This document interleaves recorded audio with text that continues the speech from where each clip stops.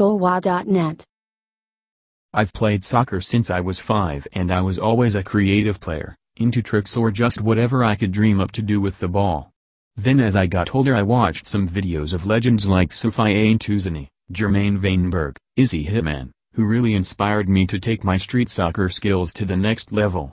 And after that came freestyle, which I have just started training almost 2 years ago. I'm 25 in July. The thing I like most about freestyle is the creativity.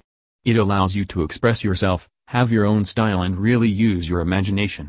The community is really supporting as well. Everyone that I've met involved really wants one another to succeed and push the limits of the sport. The freestyle scene in Vancouver, Portland metro area is growing. My good friend Isaiah Escobedo is on Portland's professional futsal team as well as being an extremely talented freestyler.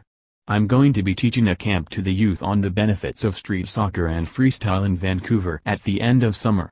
In my opinion, every soccer player should learn how to get themselves out of tight situations, take players on, be creative with the ball, and have the confidence to score.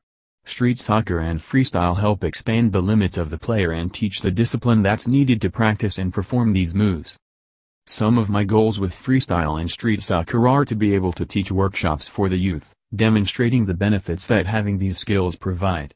I also want to be able to entertain crowds, perform at halftime shows and all other amazing things this sport has to offer. I have a long ways to go, and there are many freestylers much more talented than I am, but it's about enjoying the process, not comparing yourself, encouraging others and helping grow the sport.